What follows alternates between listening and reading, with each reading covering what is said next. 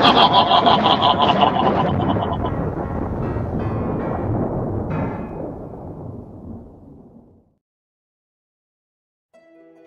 there, scary story fanatics! Welcome back to Cleaving Thought from Bone with your host, Sociopathic. Ever turn around to find things aren't exactly what they seem to be? Ever dig too deep, vowing to keep to the shallows from now on? Well, don't be spooked by gruesome discovery just yet. Lock your doors and pull up your comfiest computer chair. It's time we explore yet another tale of the macabre. The Familiar.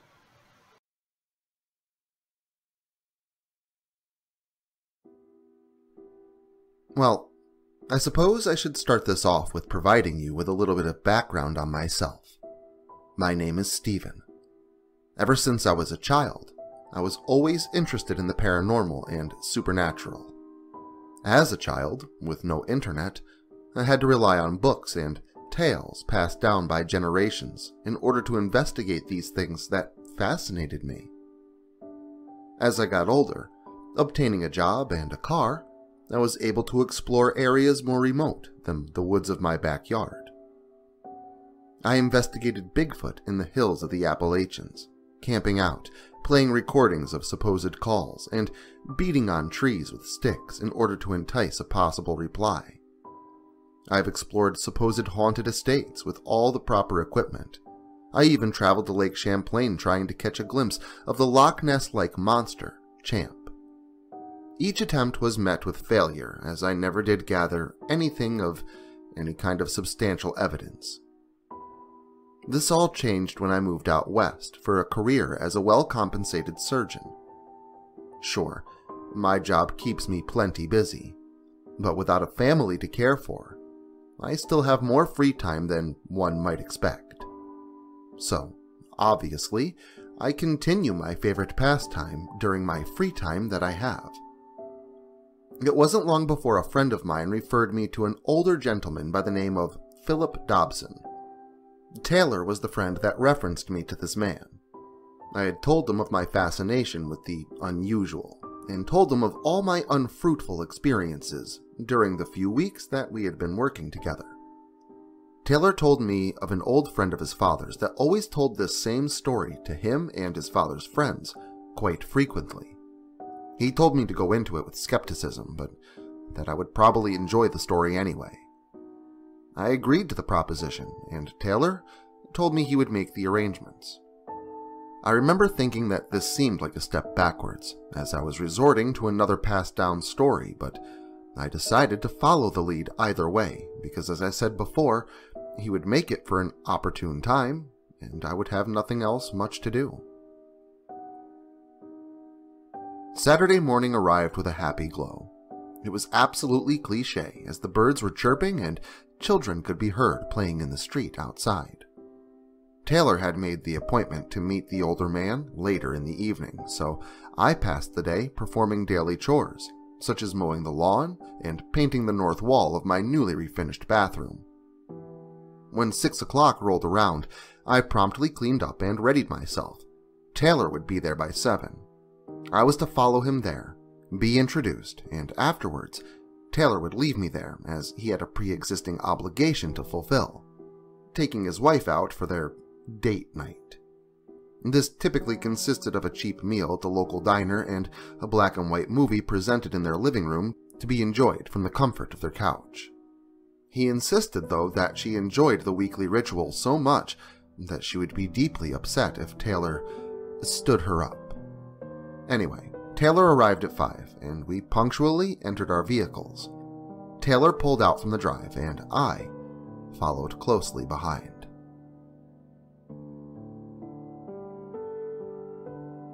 Old Phil's house was on the outskirts of town, up in the rising hills to the east. We stopped along the way to fill Taylor's gas tank. I grabbed a Red Bull. Distance and stops included, it only took about 45 minutes to arrive at the base of Phil's driveway. I remember thinking how beautiful yet overtaken the place seemed. It was well out of the way of the bustle of the city below, and natural flora decorated the front landscape. However, The little log cabin seemed quite old, and the man certainly had become accustomed to country living, as an old washtub and his clothesline was boasted in the front yard, about 15 feet from the front door. The sun was getting low in the sky, giving the horizon behind the house a pinkish tone, lending its pigment to the greenery and brown cabin ever so softly.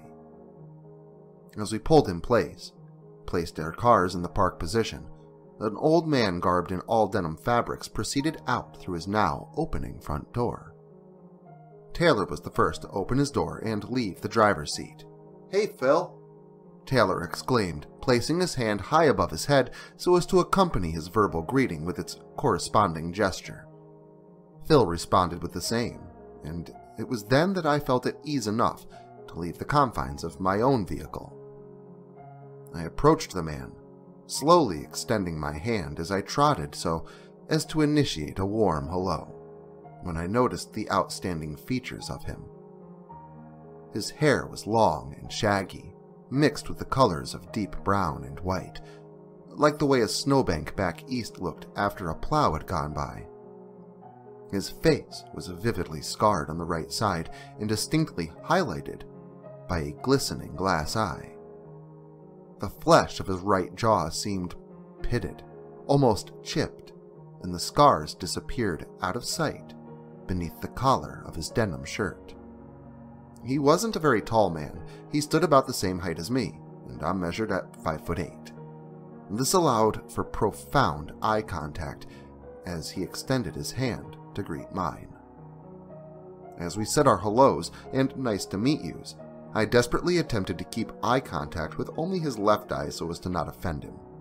I'm pretty sure I did a good job, as he never seemed to exhibit any negative words or body movements as we introduced ourselves. I remember thinking he seemed to hold an abysmal sadness in the depth of his good eye.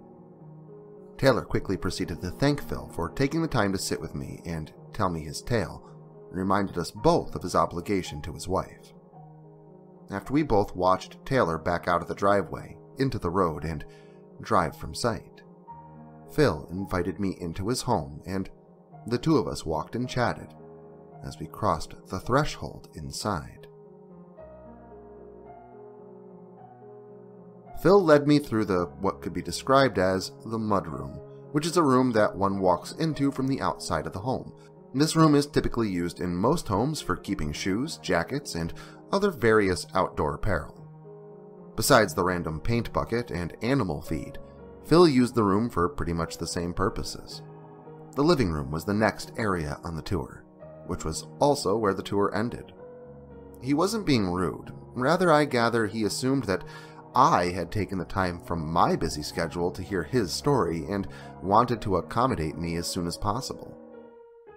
"I don't know what you're hoping to gain from this," he told me. I gave him the same background regarding my experiences that I've told you. He nodded as I spoke, signaling comprehension. He then asked if I wouldn't mind having a seat on the couch, and asked me if I maybe would like a cup of coffee before we began.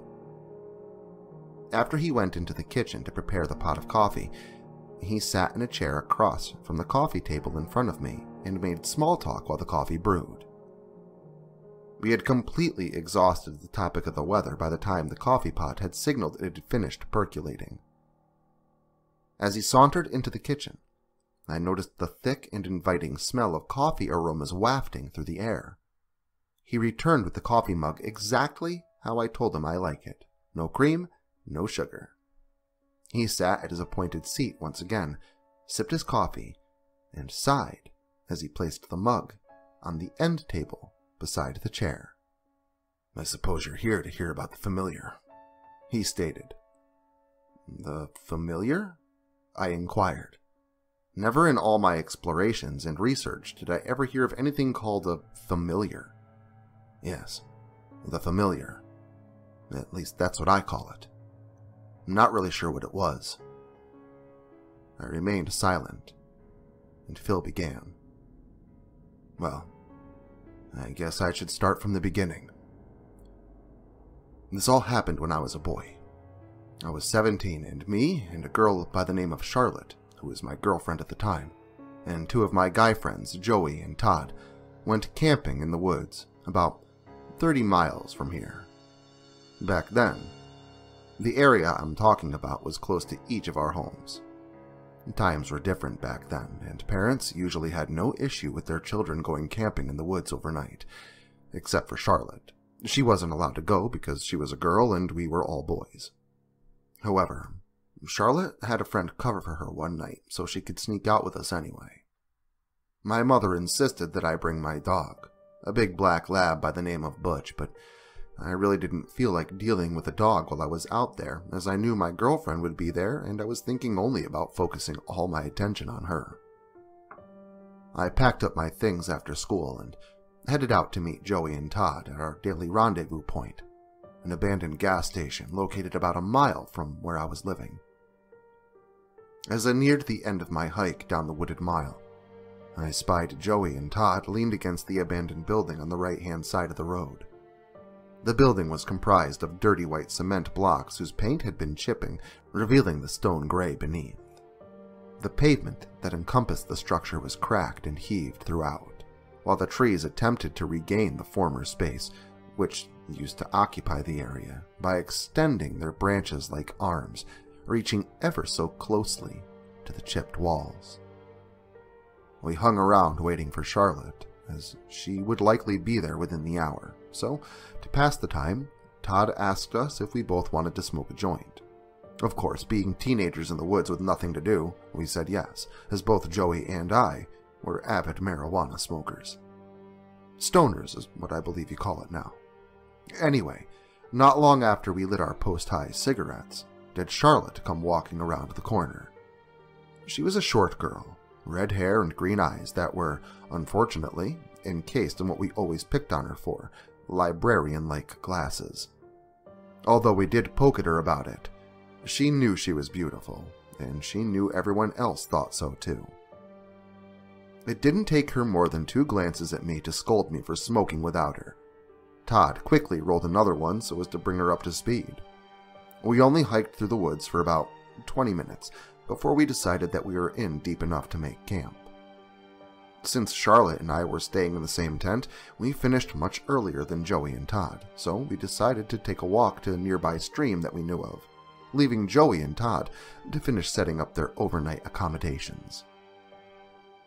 Of course, my 2 buddies joked about us strolling off together, but I'm pretty sure she only wanted to pass some time, and I knew that she would have no part of making it in the dirt beside the running water.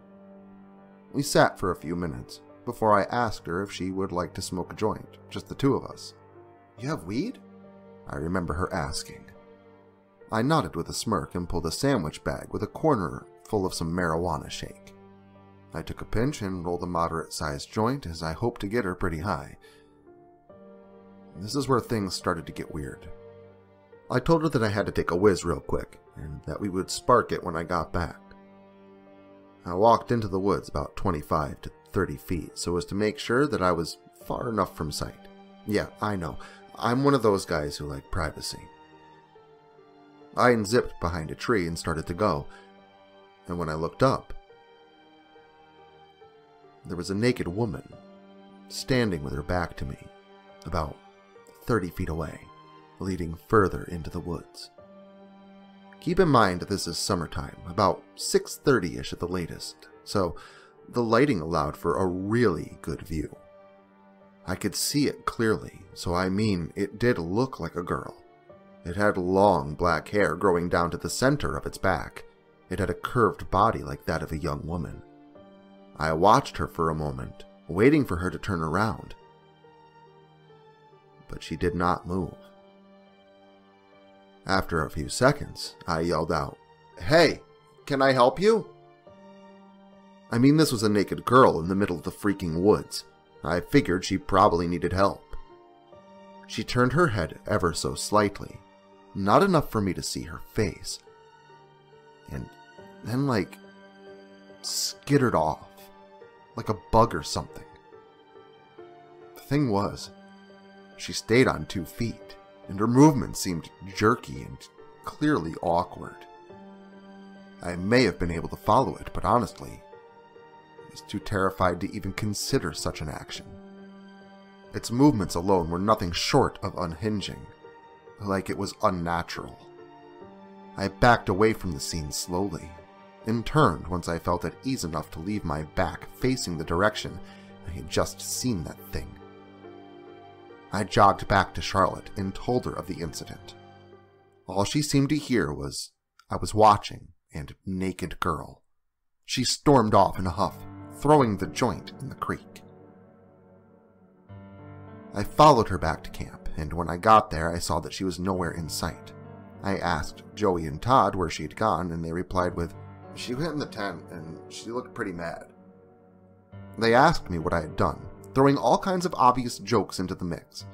I told them of my little experience, and it only made their adolescent joking increase, with all kinds of naked woman jokes being tossed in.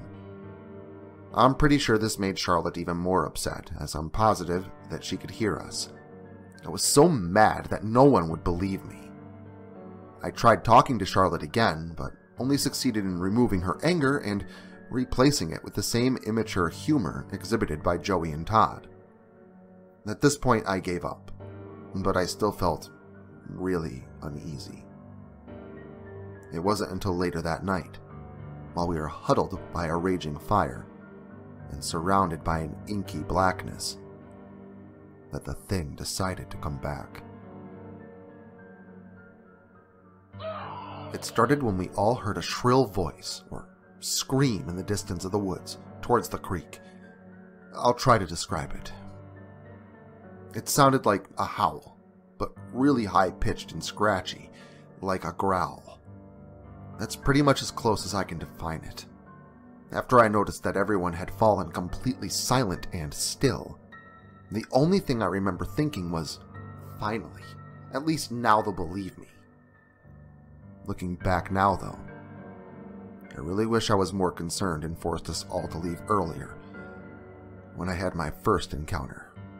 I really, really do.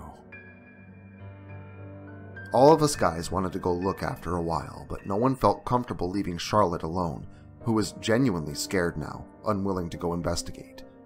So, we all decided that I would stay behind and Joey and Todd would go look instead. They were only gone 2, maybe 3 minutes, which seemed like forever due to the utter silence. And that's another thing. The silence. I ain't heard any kind of silence like that in my life, except for that night. Anyway, we listened. Quiet. Then a blood-curdling scream from what had to be Todd. I then finally understood what that term meant. Blood-curdling. Charlotte and I looked up at each other in horror, remaining absolutely silent when we heard a distinct tearing and popping sound, happening at the same time, followed by another gripping scream of terror from what I assumed to be Joey. We heard a snap, and then silence. We were young, really scared, and panicking. We really couldn't think of what to do for a while. We were deciding on, should we go look? Should we leave them behind, hiking back the mile-plus terrain in the pitch dark to the nearest help? Should we hide and remain silent in our tent?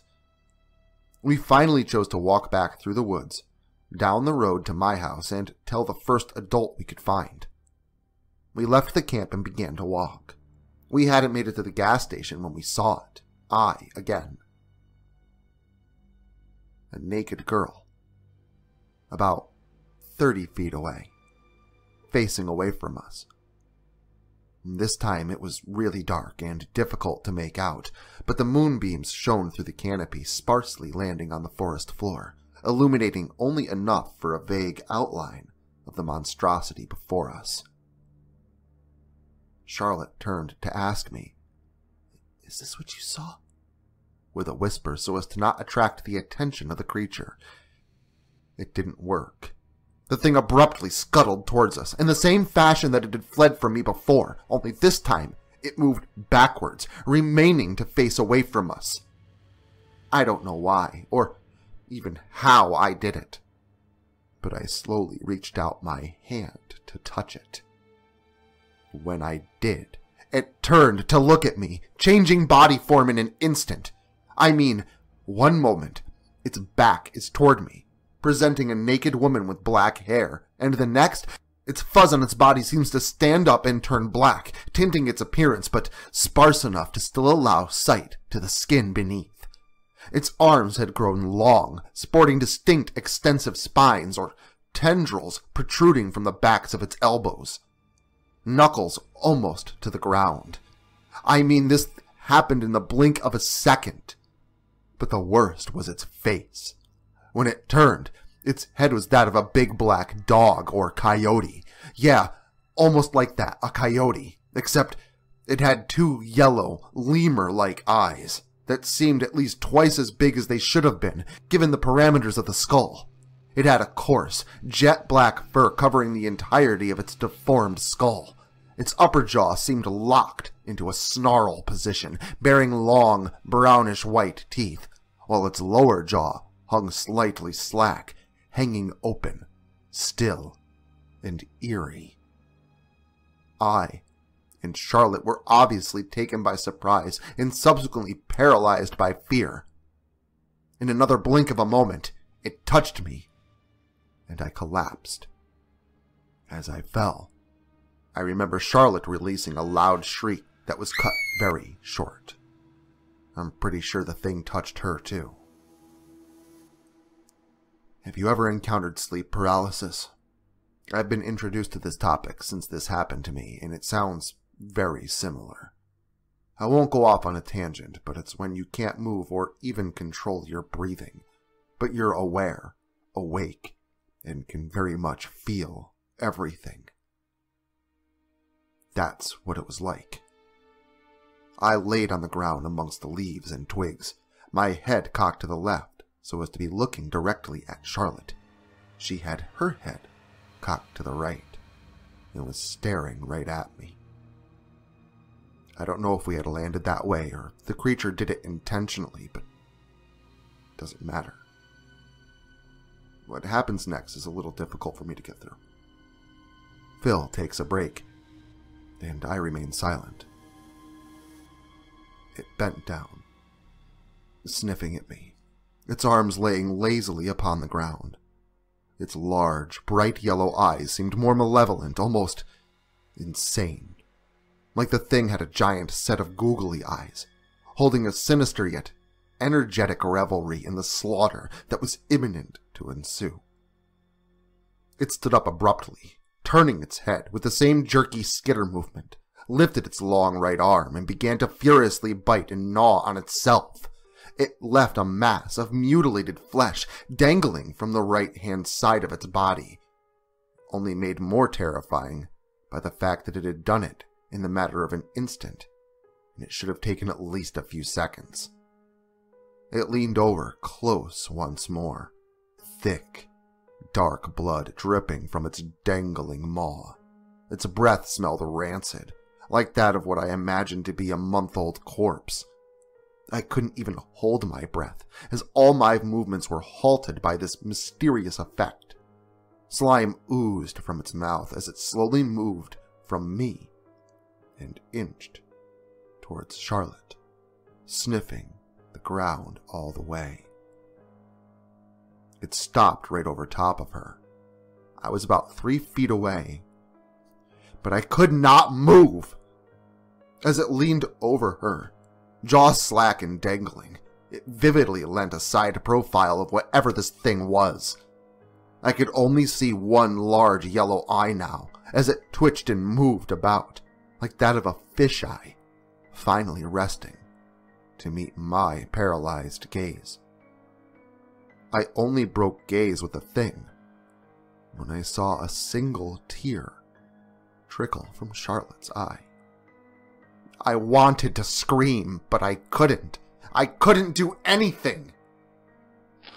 I guess it had its fun, because in the next moment it began the furious feeding and biting that had begun on itself, on Charlotte's right arm. Sounds of ripping flesh, bones popping, and chewing could be heard. But nothing else. No crickets. No beetles. No screams. No cries. just the putrid sounds of flesh and bone being ripped apart and eaten. I know she could feel everything, because I could distinctly feel everything too. The crisp air on my skin, the tears rolling down my face, and the warmth on my skin that accompanied them. I dreaded to imagine what she'd have been feeling. After what seemed like an hour, the sounds finally stopped, and although she was still not moving, I could tell that life had left her due to the icy stare in her eyes. When it stood up, that's when I noticed it. A rustling. Another rustling. I reeled back at the thought of more of these things. It stood over me, watching me. As it did, I was able to make out the rustling that approached me in Charlotte's body. Animals. All kinds of carnivorous animals began to crowd around the creature and began to feast upon Charlotte's dripping remains that gave off a slight steam in the crisp, cool night air. The creature had not moved. Bugs, wolves, even a bobcat were all feeding on Charlotte's flesh, but the creature remained over me, just staring at me. Just when I began to think that it may leave me alone, it plunged forward as it had earlier and began to tear at my abdomen. Its claws reached up and clawed at my face. I'm pretty sure that this is where the thing tore out my right eye. Phil pointed at his face. It took a couple fingers, too. A feature I, Stephen, did not notice until Phil presented his left hand. I just lay there, unable to move, but able to feel every last thing. I thought I would die, but after it ravaged my body, it scuttled off into the night. When it did, the rest of the forest life began to nibble at my wounds as well. The pain was, well, indescribable. I imagine it's a lot like what hell would feel like.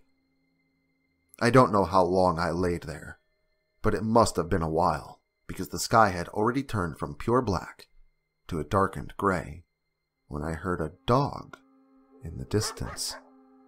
I knew right away who it was. Every boy knows the sound of his dog. Sure enough, Butch had found me and was barking at the animals surrounding me.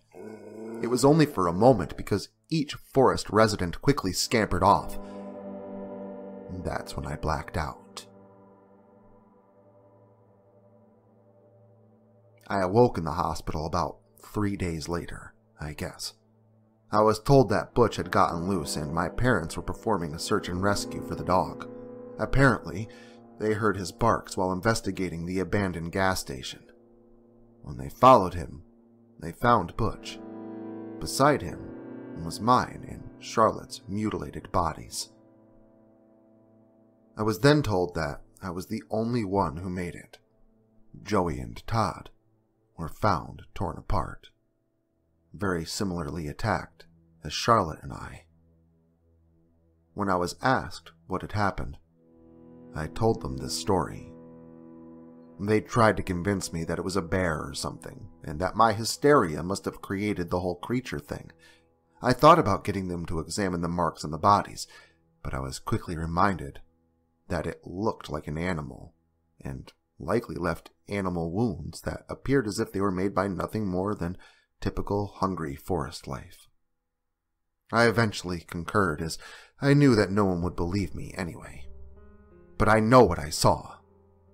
My mother told me how lucky I was to have Butch, and that he was like a familiar. "It's a familiar?" I asked. She answered by telling me a familiar is an animal in which you share a mystical, almost magical bond. Although this was intended to remind me of my faithful black lab, it reminded me of that thing, the way the animals surrounded it. So, that's what I call it, the familiar. But like I said, not really sure what it's actually called. Well, that's it. That's my story, and that's why I look so pretty. I really didn't know what to say. I chatted with Phil for a while, about some of my experiences some more, trying not to force the man to linger on this painful memory. I don't think it worked, however, as Phil's story could not be shaken from my thoughts. It was getting late, and I had to get going. After a pleasant, short goodbye, I made my way to and through Phil's front door. This is why I don't investigate the supernatural or paranormal anymore. When I got to my car and went to open the driver's side door, I caught a glimpse of something in the tree line, about 30 feet away, on the other side of my car. It had gotten pitch black outside by now, but I could tell. It was a naked woman with her back to me. She had long, black hair that grew to the center of her back. Nothing made a noise. Not a cricket or the wind. Everything was silent. I stared in awe, only for a moment, before I opened the door. It just stood there, motionless, and I climbed in and shut the door as softly as I could. It wasn't until I started the engine that it turned to look at me. It was exactly as Phil had described. A black, coyote-like head covered in jet black fur. And those eyes. I will never forget those eyes. I don't think it followed me as I speedily pulled from Phil's drive. I hurried away, vowing never to dig into the unknown again. Some animals aren't meant to be pets, and if they follow you home, well, that may be just because you look tasty. But if you're ravenous for more gore galore, make sure to come back again next weekend. And until then, remember to like, share, subscribe, and turn on notifications so I can catch you all again next Saturday.